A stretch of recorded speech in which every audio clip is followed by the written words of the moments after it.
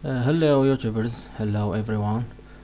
In this tutorial I will show you guys how to use wampserver program. Okay, first let's open the program from here. As you can see here, the green icon, that means the program is working without errors. Now we are going to create a new database. Let's open the phpmyadmin. Click here.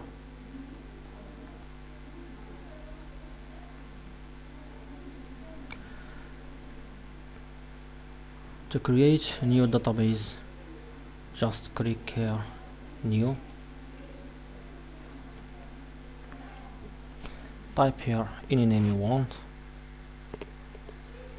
I will name it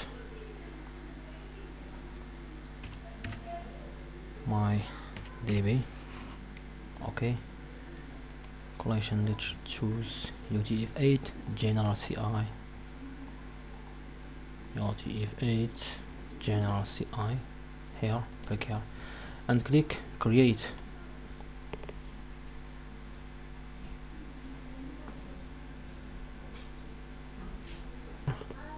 My DB database is created successfully. To create tables, just click on the MyDB. Here to create table. Sorry. You type here the name of the table. I will choose name my table 1. I will choose, for example, 4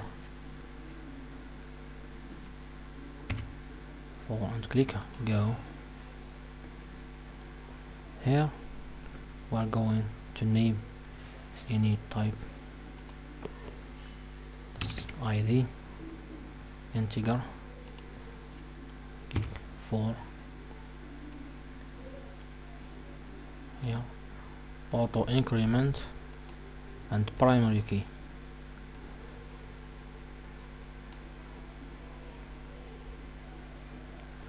The second field, I will name it username. That will be varchar 55. The third field, I will name it password.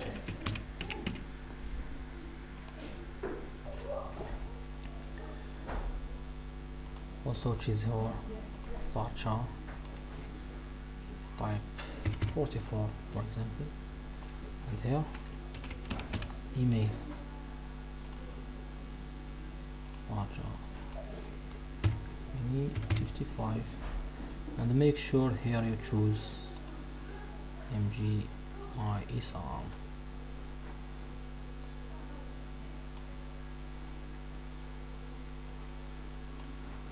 To create a table, click save. As you can see here, my table is created successfully. Click on the table name.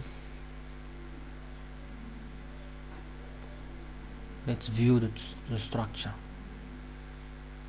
Here we have ID, username, password, email. Let's insert data. Okay, here I made this file. I paused the video and made this code. I will explain it now.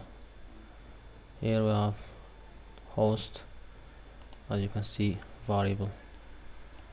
I give it value host, and another variable username, root, and pass variable. We have nothing in pass. DB, as we have named it my DB. Here another variable, the function of connection mysql connect, parameter 1 host, second parameter user, as you see here, password, and the fourth parameter DB. We've checked here the connection is established successfully. I tested successfully. And here another variable, I'll give it insert into my table 1. My table 1 is here, phpmyadmin.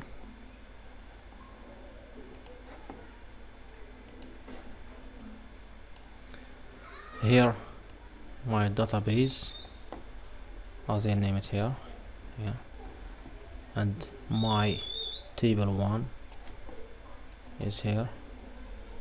This is our table, as you see here.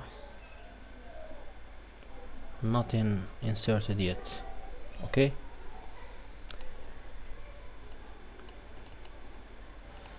insert into my table 1, username, password, email, values. I give it the values, username is John, password 12345, and this email, as you see here. This another variable, give it the function mysql query to execute this line. Okay, this function takes two parameters. The second one is connection, yeah, connection,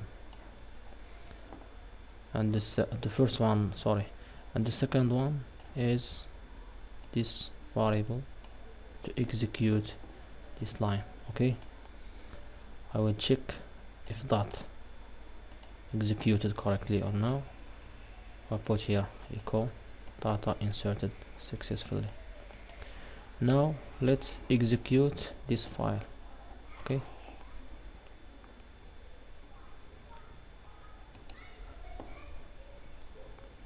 okay, the database inserted successfully. Let's check it. My table 1, as you see here, first row, this is first field, second field username, third field password, and the fourth one is email. Let's insert another field.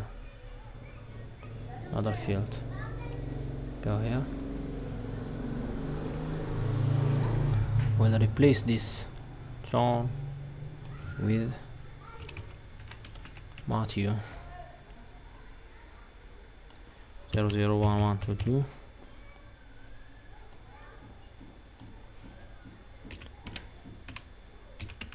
Anyone,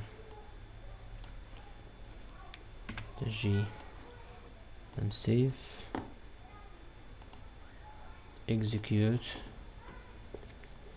Yes, see, database inserted successfully. Let's check, refresh the table. You see second row, Matthew 1122 and 1g.com. Thanks for watching. Please subscribe to my channel and like my video. Good luck. Bye.